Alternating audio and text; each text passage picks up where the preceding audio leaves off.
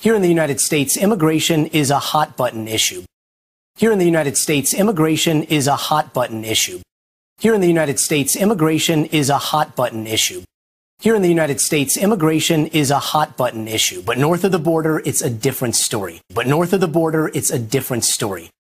But north of the border, it's a different story. But north of the border, it's a different story.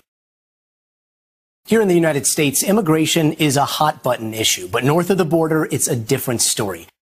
Here in the United States, immigration is a hot button issue. But north of the border, it's a different story. Canada is now trying to dramatically increase. Canada is now trying to dramatically increase. Canada is now trying to dramatically increase. Canada is now trying to dramatically increase the number of immigrants it lets in, the number of immigrants it lets in, the number of immigrants it lets in, the number of immigrants it lets in, the number of immigrants it lets in. Julia Ainsley reports from Toronto. Julia Ainsley reports from Toronto.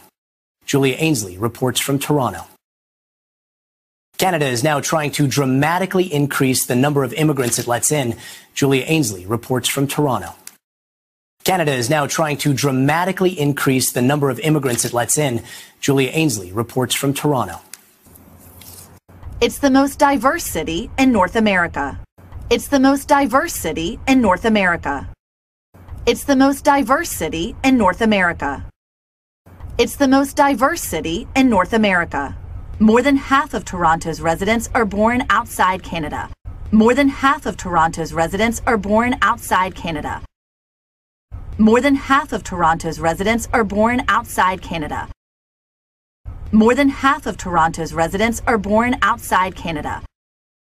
More than half of Toronto's residents are born outside Canada, and that number could soon explode. And that number could soon explode. And that number could soon explode.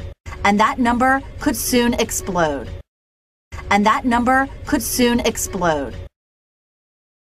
It's the most diverse city in North America. More than half of Toronto's residents are born outside Canada, and that number could soon explode.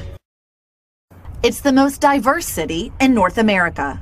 More than half of Toronto's residents are born outside Canada, and that number could soon explode.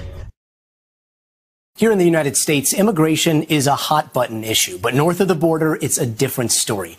Canada is now trying to dramatically increase the number of immigrants it lets in. Julia Ainsley reports from Toronto. It's the most diverse city in North America. More than half of Toronto's residents are born outside Canada, and that number could soon explode.